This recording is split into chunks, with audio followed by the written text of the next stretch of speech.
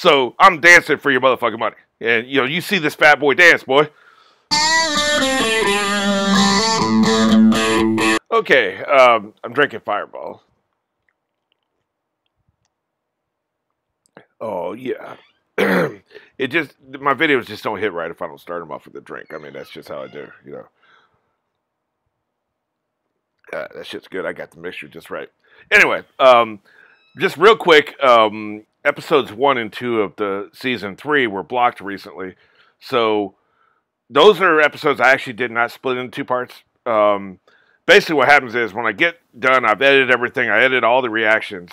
And then I look at I've got a time bar that tells me like how long it's set exactly 10 minutes. And so I look at it, I can eyeball it. If I'm within a minute or 2 of the 10 minutes, I just make it 1 episode. If I'm I had a lot of shit to say and I reacted a lot and I looked through it and it's actually funny or whatever, or I enjoyed it or I find it entertaining or informative or whatever, I'll split into 2. There's no predetermined. I don't go into an episode, hey, this is going to be a 2-parter, or hey, this isn't, or I'm not splitting them 2-parters to get twice the views. It's basically just I let the natural course of events, nature takes its course. So the way it worked out was I didn't have a whole hell of a lot to say about the first 2 episodes. They were mostly set up. It makes sense. It makes sense the further you get into a season, the more you have to say, typically speaking, if the show's good and all that shit. Point being, since there was no 2 parts, usually what's been happening is part 1 will get blocked, so I can put a link to part 1 to my Patreon in part 2. Or part 2 will get blocked, so I can put a link in part 1. In this case, these were only 1 parts, both of them. So I've got to do a new video just so I can have a place to put the link. You know, makes sense. But, so look below, there'll be a link to episode 1 and episode 2. You can go there to my Patreon and watch it for free, both of them. You know, but while we're here, since I got to do a fucking video anyway, right? I wanted to talk about Patreon real quick, because I don't think I've really talked about too much in video form. I don't think. Maybe like early on a couple months ago. But, you know, when you drink, like your memory goes back a couple weeks, that's about it. More or less, I'm kidding. So I'm a fan of reaction channels. I watch a lot of reaction channels. I watch the big ones, the normies, and you know, Blind Wave, of course. Apparently, those fan bases have some kind of like animosity towards each other. I don't get into all that. Like, I enjoy both. And then I watch smaller channels. Like, there's a 365 crew, I think they're called, something like that. There's a lot of Alley Reacts. There's a lot of little channels I really like. You know, Leah. There's some of them I can't fucking pronounce. Like YLA. What the hell am I supposed to do with that? Like, how the fuck do I pronounce that? You know. Anyway, point being, I watch a lot of reaction channels. Most of them have patrons. And what I've noticed with all of them is, and I'm not shitting on anybody. I'm just saying it's an observation. I noticed this, right? Almost all of them, their patrons are basically the uncut version of the full reaction. Like, you know, if it's a 41-minute episode, there's a full 41 minutes plus what they said before and what they said after. You know, and my issue with that is I've tried to watch a couple of them and they're fucking boring, man, because in order to react properly to an episode, at some point you have to watch part of the episode. Or, you know, you might be like scratching your face or something. And I find that really distracting. I hate it when I do it. I try to cut it out. You know, and like we're in a new world order. We're not supposed to be touching our fucking face anyway. I find it really fucking distracting. And so you'll have that. You'll have people, you know, like farting and burping or whatever, man. Like, none of this shit, I just find that shit distracting, right? Like, I just want to see the best 10 to 15 minutes of what you did during that episode, because nobody's going to be 100% on the full time. Like, there's a lot of jokes I tell that I just cut out because they sucked.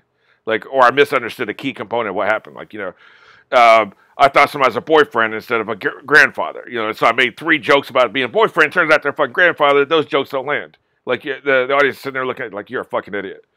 Or I make observations that are stupid, or I slur my words, which happens sometimes. I'm not used to talking in front of a camera. I usually work behind a camera, so I'm still getting used to, like, enunciating better, so I don't slur my words. So nobody would want to fucking see a full reaction that I do. They just want it to be really fucking boring. Plus, you get the same entertainment value for twice or 3 times the amount of time.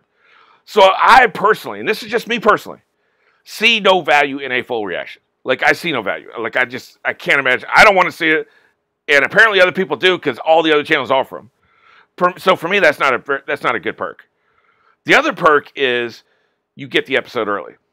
And I see the value in that because there'll be times I'll be watching the normies and they're doing like, the 100. I'm like, oh my God, 3 episodes from now, they're going to fucking flip their lid. They're going to freak the fuck out when they see this shit in 3 episodes, right? And so now I got to wait 3 fucking weeks to see this shit happen because they're going through a couple filler episodes before they get to the dope shit, right?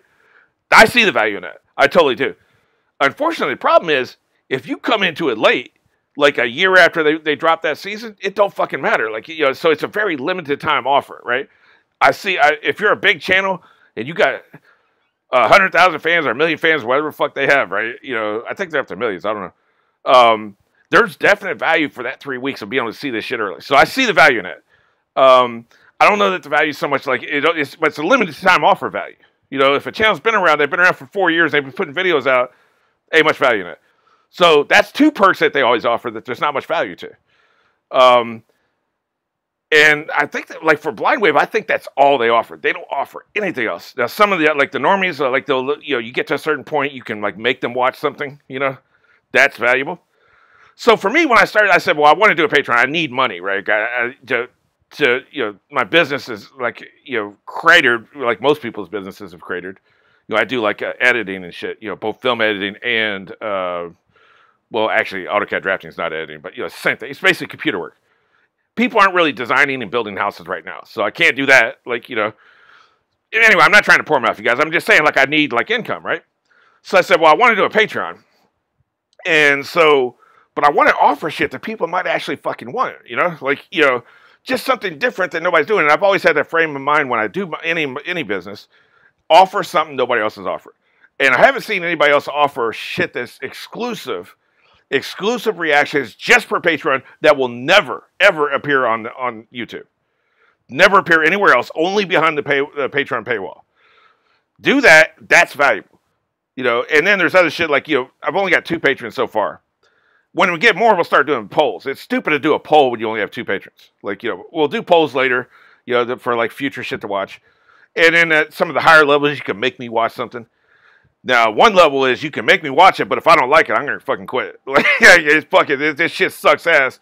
You try to make me watch some fucking Twilight shit or like fucking 50 Shades of Grey, and that shit sucks, which I know it will, I'm bailing. But then at the highest pay level, of course, because that's how you got to do, right? I have to finish it. But I'm allowed to cuss you out the whole time I'm finishing it. I'm allowed to fucking cuss you out and call you whatever the fuck I want to call you, hurt your feelings because you made me watch this bullshit. So those are my levels. So I just wanted to offer shit that people might want. That's not just a name. The other thing is there's no labor involved because you start off with the full video. You just fucking export the shit and you're done. You throw it on fucking Patreon. You're fucking done, man. Like, there ain't no effort in that shit.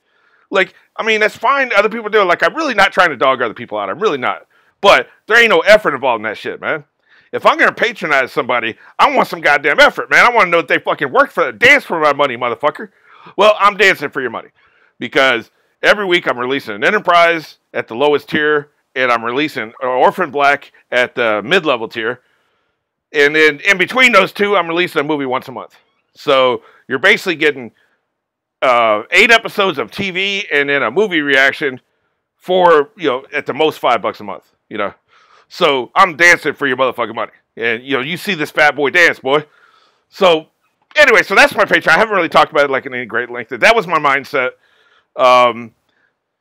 So if you guys want to go check it out, there's a Patreon link below. And, Patreon, it'd be helpful if I actually pronounce the shit right. There's a Patreon link below. Go check it out. Anyway, otherwise, these are the 2 episodes of Ozark that these motherfuckers, like, blocked me out of. So, there we go.